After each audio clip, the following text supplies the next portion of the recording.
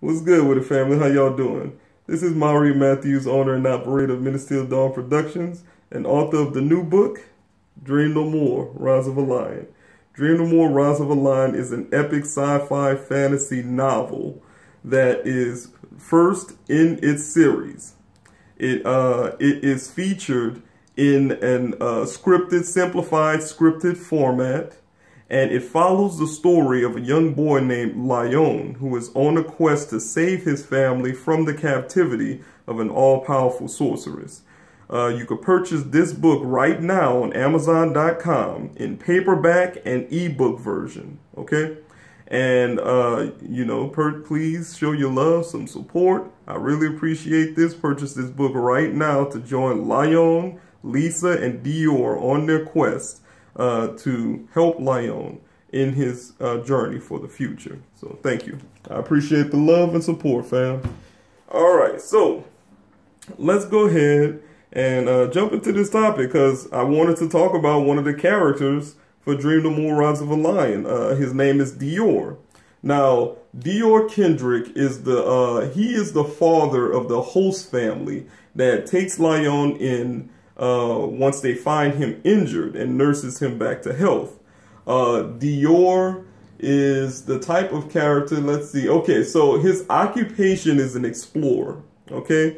So he's an explorer for a nation state named the Federal Union, who is a growing nation state and who is, currently on a conquest to, expand their territory throughout the region. Explorers in the Federal Union are, there's an explorer guild. So there's a lot of different, factions within the guild itself or whatnot. And Dior is the famous explorer. He's one of the most, if not the most famous explorer within the nation state of the Federal Union. So what makes him so famous? Well, Dior, before he was an explorer, he actually was a part of a military operation where he was not only one of the recon team members, but he was also an assassin. And Dior was on that battlefield. He was ruthless. Okay, like there was nowhere he could infiltrate. There was no target that he couldn't hit. Dior was that. He was that good, all right? He was that good on the battlefield, and everybody in the Federal Union, when during this time, everybody in the Federal Union was, just amazed by his ability, and that essentially, started the groundwork that sort of introduced Dior to the Federal Union. So once Dior got a little older in age, he settled down with his wife right now. Who is let's see, she is the Surgeon General of the Federal Union's main forces. So her name is Jill. So Jill Kendrick, and Jill and Dior. Once they settled down, they adopted children. So, and during their time in the Federal Union, they just excelled beyond, beyond anything, any other person in the Federal Union, in their, respective fields. So Dior is, he has some experience in the army, main forces. He's an explorer, and there's a really specific reason he did not, sort of go down that path when it comes to exploring more of, being more in the military as far as just being just being an explorer. You know what I'm saying? So I'm not going to spoil it too much. You'll have to read more into that to see why Dior decided to go the route he went in life. So Dior and Lisa He normally takes Lisa, on his explorations as of late in order to sort of pass down knowledge and skills to her. Well, in one of their explorations, they actually find Lyone in the middle of the wilderness, like injured and alone. So they take him, bring him back to their military grade house where Jill was waiting for them. They nurse him back to health. And once Lyone is nursed back to health, they find out that Lyone is from a nation state that is literally on the other side of the continent that they're on. Now, they have no idea how this young kid got from there to here. You know what I'm saying? And so once they find that out, then the next day they find out that his parents, Lyone's parents, is actually captured by this all-powerful sorceress. And now, they're understanding the sort of context that Lyone exists within. He is determined to get his family back. But they know that if he's going to have any chance of doing that, gauging the amount of ability that this sorceress has, he's going to need all the help he can get. Training, all kinds of training, really. So with that being said, that's sort of how the story plays out. Dior decides to help Lyone, and he's going to retrace their steps back to where they found Lyone. And at the same time, he's going to teach him skills, the skills he needs in order to, brave through the journey that he wishes to take. Okay. Now, Dior himself, Dior is his personality, man, he's the type of character that's very well-rounded. He's a well-rounded character. You see what I'm saying? So, what do I mean by that? He's just, he's the type of person that could really adapt to situations, just like that, on demand. He click. You know what I'm saying? At one time, he's able to hold a real humorous conversation with people, get their guard down, be kind and courteous, you know what I'm saying?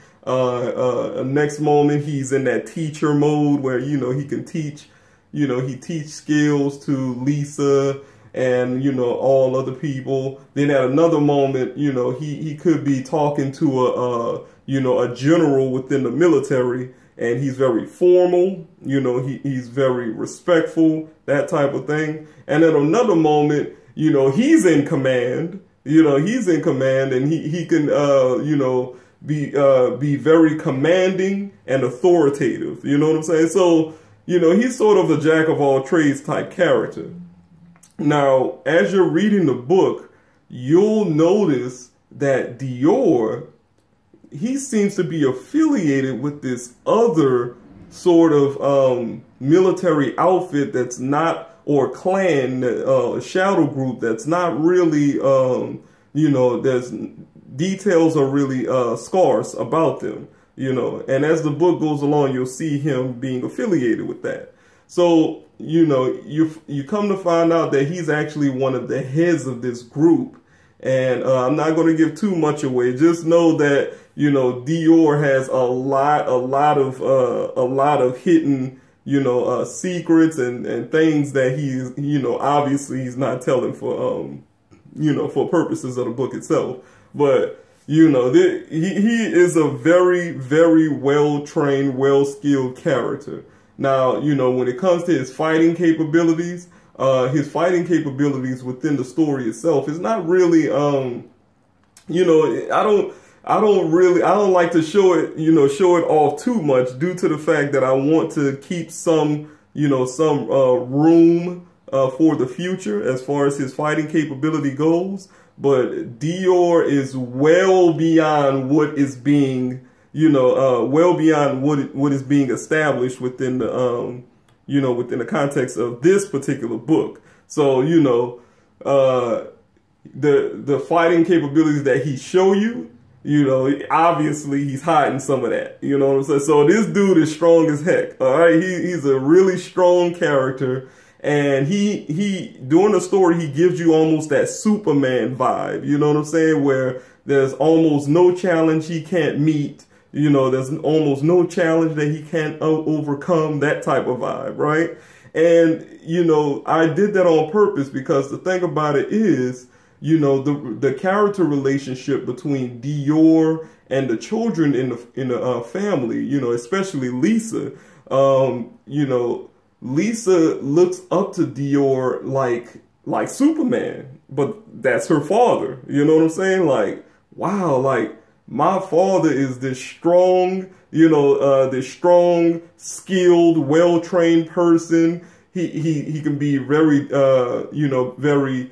He could be a disciplinary. He could be a teacher. You know, he's very loving and kind, and he cares and he knows about this. You know, he could be a very funny and humorous character, and he could be very informative. Like he is like the you know, he is like the protector, the provider, and the type of you know, black, you know, authoritative black male figure that you know, that this young black girl is looking up to in her life, and is proud to say that that's my dad, that's my father. You know what I'm saying? So that's a very, very powerful, you know, is a very, very powerful display in the book.